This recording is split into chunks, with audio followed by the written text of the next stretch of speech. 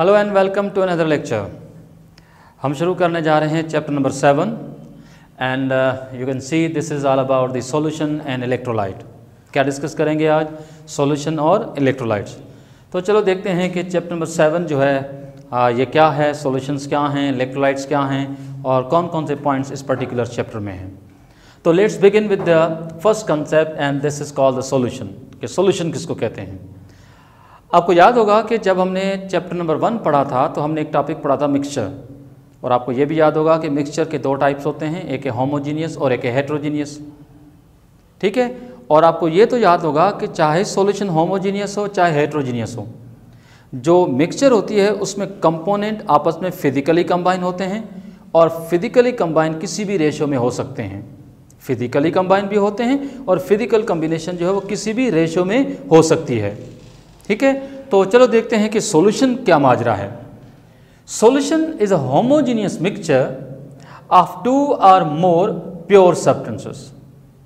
ठीक है, तो सॉल्यूशन क्या है? सॉल्यूशन एक होमोजीनियस मिक्सचर है जिसमें 2 या 2 से ज़्यादा प्योर सब्सटेंसेस आपस में कंबाइन होंगी। शर्त यह है कि ये होमोजीनियस हो, और आप ये भी जानते हैं कि होमोजीनियस जो मिक्सचर होती है उसकी कंपोजिशन यूनिफॉर्म होती है। तो सॉल्यूशन भी उसी कैटेगरी में आएगी कि सॉल्यूशन में जो भी कंपोनेंट्स आपस में मिक्सअप होंगे उन सब की कंपोजिशन यूनिफॉर्म होगी। ठीक है, नंबर 1। अब एक बात ये भी मैंने मेंशन कर दी है कि components of a solution are physically combined. जो कंपोनेंट्स होते हैं सॉल्यूशन के वो आपस में केमिकली कंबाइन नहीं होते, वो फिजिकली कंबाइन होते हैं। और आप ये भी जानते हैं कि जब भी कंपोनेंट्स आपस में फिजिकली कंबाइन होंगे तो फिजिकल कम्बिनेशन में उन कंपोनेंट्स को इजीली फिजिकल मेथड से सेपरेट किया जा सकता है। मतलब सॉल्यूशन को बनाने में जो भी चीज़ें इन्वॉल्व होंगी they can be easily separated by the physical method. और हम ये प्रीवियसली थोड़ा बहुत पढ़ चुके हैं कि जो फिजिकल मेथड्स इन्वॉल्व हैं for the separation of those component, these methods involve like distillation, like crystallisation या फिर सब्लिमेशन। तो आप सब जानते हैं कि कौन कौन से मेथड्स इन्वॉल्व हैं मिक्सचर के कंपोनेंट्स को एक दूसरे से अलग करने में।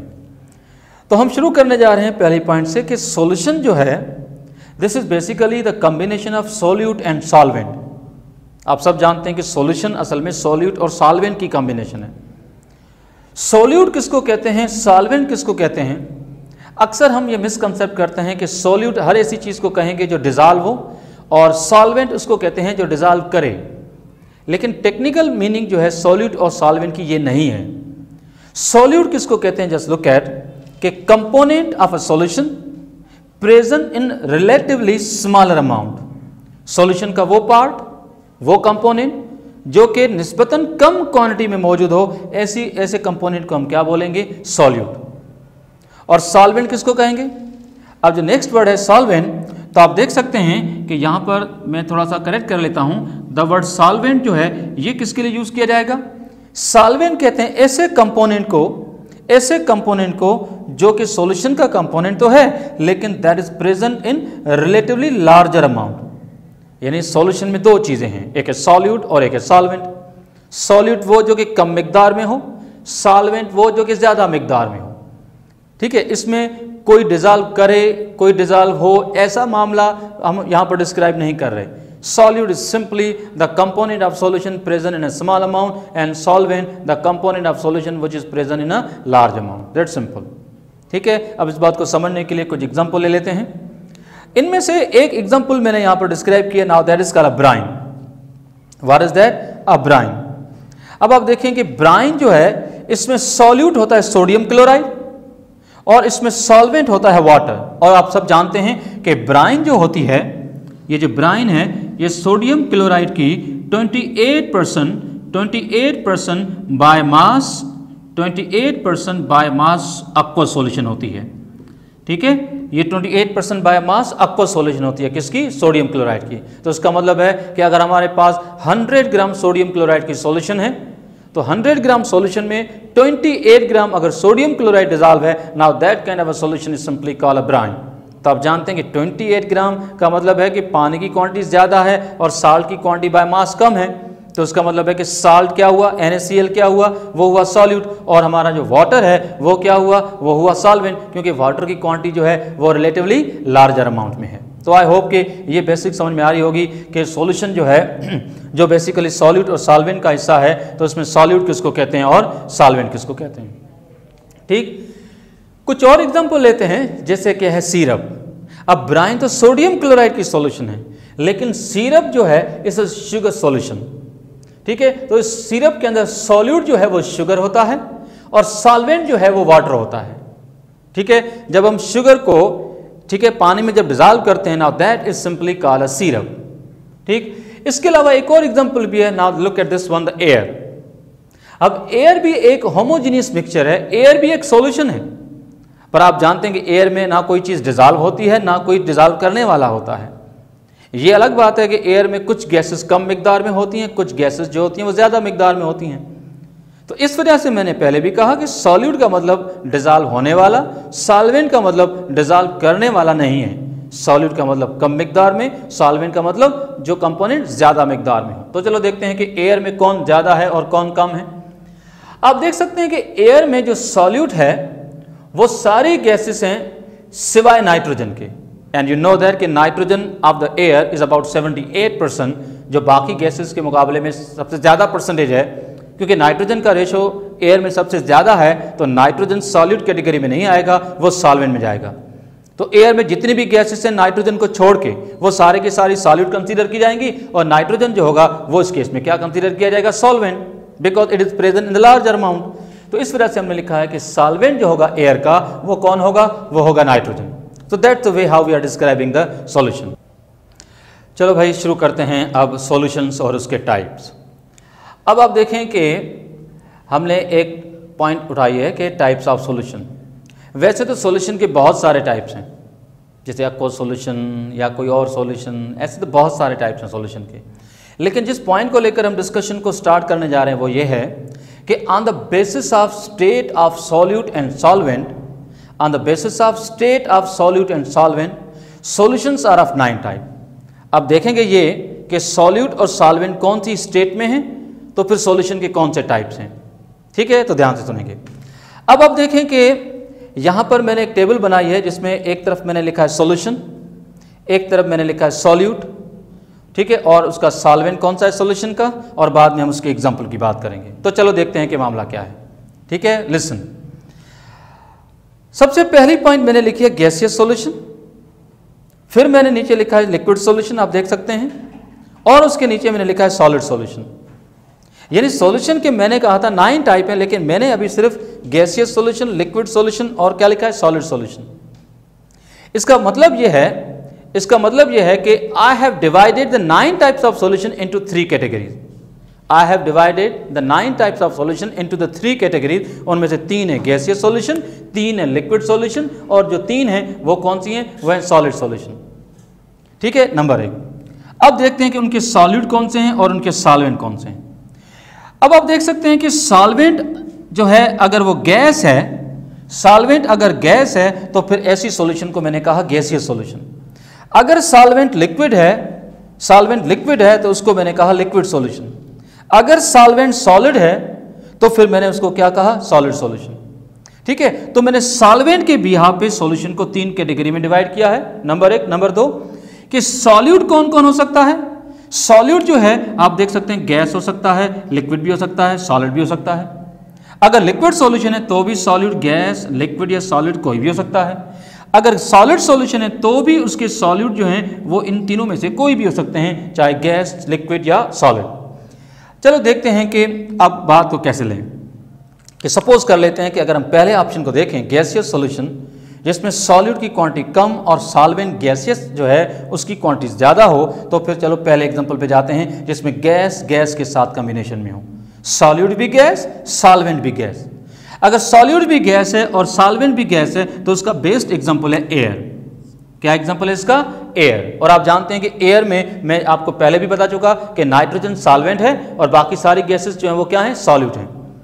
दूसरा एग्जाम्पल मैंने लिया है गैसियस मिक्सचर। अब कोई भी 2 गैसेस अगर आपस में मिक्सअप करोगे तो आप जानते हैं कि गैसेस की जो मिक्सचर होती है वो हमेशा होमोजेनियस मिक्सचर होती है, और होमोजेनियस मिक्सचर को हम सॉल्यूशन कहते हैं। तो गैसियस मिक्सचर में भी कोई भी एक गैस सॉलिड होगी, और या फिर एक से ज़्यादा गैसेस सॉलिड हो सकती हैं, और एक गैस जो भी होगी वो सॉल्वेंट भी हो सकती है। तो one of the case of gas in gas air और एनी गैसियस मिक्सचर। चलो भाई ठीक है, आगे यह है कि सॉल्वेंट गैस ही हो और सॉल्यूट अगर लिक्विड हो, मतलब लिक्विड थोड़ा हो गैस ज़्यादा हो। तो इसका जो एग्जाम्पल है वो है फोग एंड मिस्ट। जैसे आप जानते हैं कि ओस पड़ती है सर्दी के मौसम में, उसमें छोटे छोटे पानी के ड्रॉपलेट्स जो होते हैं वो एटमॉस्फेयर में होते हैं, या इवन मॉइस्चर हवा में होती है, ठीक है। तो इसमें पानी की क्वांटिटी कम होती है, एयर की क्वांटिटी ज़्यादा होती है। तो इसका मतलब ये हुआ कि लिक्विड कम क्वांटिटी में है और गैस क्या है, ज़्यादा क्वांटिटी में है। This is one of the example. चलो देखते हैं थर्ड पॉइंट ये है कि सॉलिड जो है वो सॉल्यूट हो और गैस सॉल्वेंट हो। तो ये तीसरी टाइप सॉल्यूशन की हो गई। जो ये तीसरा टाइप सॉल्यूशन का जो हुआ जिसमें सॉलिड जो है वो सॉल्यूट और गैस जो है वो सॉल्वेंट, तो इसका एग्जांपल है डस्ट पार्टिकल्स इन एयर। और आप सब जानते हैं कि इवन मैं आपका अभी लेक्चर ले रहा हूं, तो जिस रूम में मैं ये लेक्चर कंडक्ट कर रहा हूं, आप जानते हैं कि इस कमरे में हवा जो है, इस हवा में डस्ट पार्टिकल भी हैं। पर अगर आप एयर को आप ऑब्जर्व करेंगे तो आप देखेंगे कि एयर में आपको डस्ट पार्टिकल नजर नहीं आएंगे। तो यही बात है कि जब नजर नहीं आएंगे तो कॉम्बिनेशन होमोजीनियस है। तो this condition also applies over here. तो हम कहेंगे dust particle present in the air, this is one of the case जिसमें डस्ट पार्टिकल सॉलिड होते हैं, हवा जो होती है वो गैस होती है।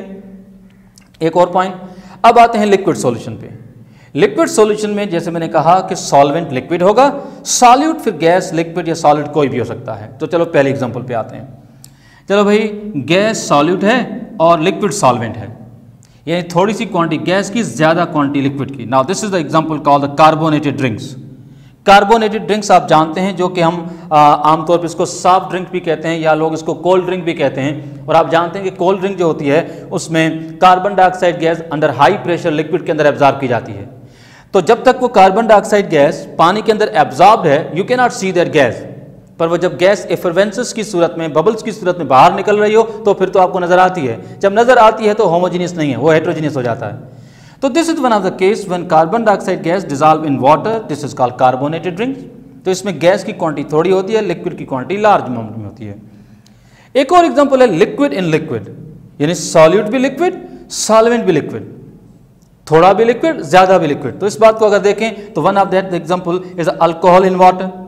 अगर अल्कोहल की थोड़ी सी क्वांटिटी पानी में डिसॉल्व कर दी जाए तो अल्कोहल जो होगा वो हमारा सॉलिड होगा, पानी क्योंकि लार्ज अमाउंट में लिया है इस वजह से वो हमारा सॉल्वेंट होगा। या कोई भी लिक्विड किसी दूसरे लिक्विड के साथ मिक्सअप किया जाए, अगर मैं आपसे कहूं कि Honey mixed in water, Rooh Afza को हम बनाते हैं तो रूह अफ़ज़ा वो भी लिक्विड है, पानी के अंदर जब डिसॉल्व करते हैं तो रूह अफ़ज़ा शरबत जो होती है उसकी क्वांटिटी थोड़ी ली जाती है, पानी को ज़्यादा लिया जाता है। तो लिक्विड इन लिक्विड भी पॉसिबिलिटी है। एक और एग्जांपल है, now that is the solid in liquid, थोड़ा सा सॉलिड ज़्यादा लिक्विड में डिसॉल्व हो।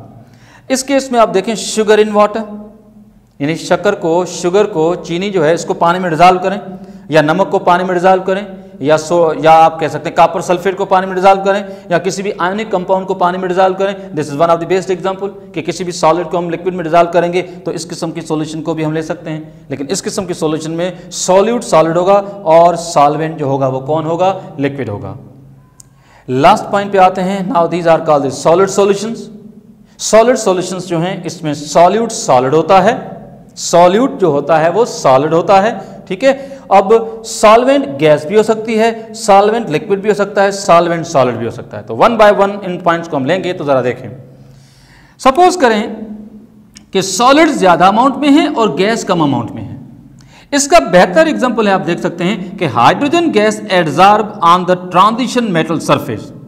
आपने टॉपिक पढ़ा होगा chapter number 2 inter, hydrogen topic था इंटरस्टिशियल हाइड्राइड। और आपको याद है कि ट्रांजिशन मेटल जो होते हैं उनके क्रिस्टल जो होते हैं उसमें उसकी क्रिस्टल में कुछ डिफेक्ट्स होते हैं और इंटर एटॉमिक स्पेसेस होती हैं, और इन स्पेसेस को कहते हैं interstitial spaces. Small molecules like hydrogen they can easily penetrate those spaces and absorb on the surface of the transition metal. अब फॉर एग्जांपल मेरे हाथ में एक ट्रांजिशन मेटल का टुकड़ा हो, अगर मैं इसको हाइड्रोजन गैस की कांटेक्ट में लाऊं तो हाइड्रोजन गैस इसके जो बहुत बारीक पोर्स होते हैं उसमें अगर एब्जॉर्ब हो भी जाए तो भी वो चीज़ अगर आपके सामने लाई जाए तो भी आप कहेंगे कि भाई ये तो मेटल है, हाइड्रोजन तो दिखाई नहीं दे रही। कॉम्बिनेशन दो चीज़ों की है, दिखाई सिर्फ एक देगा, कंपोजिशन यूनिफॉर्म है, होमोजीनियस है, पर फिर भी हम जानते हैं कि this transition metal has absorb hydrogen gas on its surface. तो आप जानते हैं कि मेटल की क्वांटिटी ज़्यादा है, हाइड्रोजन की क्वांटिटी थोड़ी सी होती है जो उसकी सरफेस की जो स्पेसेस होते हैं उसमें एब्जॉर्ब होती है। एडजॉर्ब होती है, एब्जॉर्ब नहीं, ठीक है। एडजॉर्प्शन सरफेस फिनोमेना है, उसमें सिर्फ गैसियस मॉलिक्यूल जो होते हैं वो सरफेस तक आते हैं, not going deep into the metal crystal, ठीक है, ये बात भी याद रहे। चलो भाई आगे आते हैं कि लिक्विड इन सॉलिड, थोड़ा सा लिक्विड बहुत ज्यादा सॉलिड में। इसका एक एग्जांपल है क्ले। क्ले जिससे कुम्हार जो होता है वो बर्तन बनाता है मट्टी के, आप जानते हैं कि उसमें मट्टी ज्यादा अमाउंट में होती है, पानी कम अमाउंट में होता है, तो ये भी एक एग्जांपल है। या फिर इसका एग्जांपल ले सकते हैं जेली। जेली जो होती है वो बहुत ज्यादा स्टिकी होती है बिकॉज ऑफ द रीजन कि उसमें लिक्विड का रेशो कम होता है, सॉलिड का रेशो थोड़ा सा ज्यादा होता है। तो आई थिंक ये भी बात क्लियर हो गई होगी कि लिक्विड जो है वो आपका सॉल्यूट है और सॉलिड जो है वो क्या है, सॉल्वेंट है। चलो सॉलिड इन सॉलिड यानी सॉल्यूट भी सॉलिड, सॉल्वेंट भी सॉलिड। इसका बेस्ट एग्जांपल है एलॉय, और एलॉय में एक एग्जांपल हम ले सकते हैं जस्ट लाइक स्टील। जैसे कि एक एग्जांपल है कौन सा, स्टील। या फिर आप डिफरेंट चैप्टर्स को फॉलो करें, लाइक चैप्टर नंबर 4 टॉपिक है एल्यूमिनियम, ठीक है, वहां पर आपने पढ़ा होगा कि एल्यूमिनियम जो है उसके दो एलॉयज का जिक्र है, एक है एल्यूमिनियम ब्रॉन्ज और एक है ड्यूराल्यूमिन। तो आप जानते हैं कि जब एक मेटल किसी और एलिमेंट के साथ मिक्सअप किया जाए, वो वाला जो और एलिमेंट है वो मेटल भी हो सकता है और नॉन मेटल भी हो सकता है, ठीक है। एलॉय के लिए शर्त नहीं है कि मेटल प्लस मेटल ही हो, एलॉय के लिए ये शर्त है कि मेटल प्लस अदर एलिमेंट हो, चाहे वो एलिमेंट मेटल हो चाहे नॉन मेटल हो। जैसे स्टील है, स्टील का एक एग्जांपल है कार्बन स्टील, जिसमें हम आयरन जो है पिघले हुए आयरन के साथ हम कार्बन को मिक्सअप करके स्टील बनाते हैं। पर आप सब जानते हैं आमतौर पे घरों में इस्तेमाल होने वाली जो स्टील है, उस स्टील को अगर आप गौर से देखोगे तो उसमें आप डिफरेंट कंपोजिशन नहीं पाओगे, या फिर आप ये कह सकते हैं कि उसमें हर एक सब्सटेंस को आप अलग अलग नहीं आप देख पाओगे। You are seeing the uniform composition of that steel, और यूनिफॉर्म कंपोजिशन होती है तो उसको हम सिंपली क्या बोलते हैं, सॉल्यूशन बोलते हैं। तो आई होप कि ये बात क्लियर होगी कि there are 9 types of solution. अब 9 टाइप को काउंट कर लेते हैं, 3 गैसियस सॉल्यूशन, 3 लिक्विड सॉल्यूशन और 3 सॉलिड सॉल्यूशन।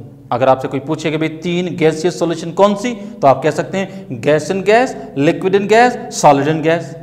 कोई आपसे पूछे कि 3 लिक्विड सॉल्यूशन कौन सी, सिमिलरली आप जवाब दे सकते हैं gas in liquid, liquid in liquid, solid in liquid. ऐसे ही 3 सॉलिड सॉल्यूशंस होती हैं, gas in solid, liquid in solid and solid in solid. So that's the way how we are dealing with this lecture.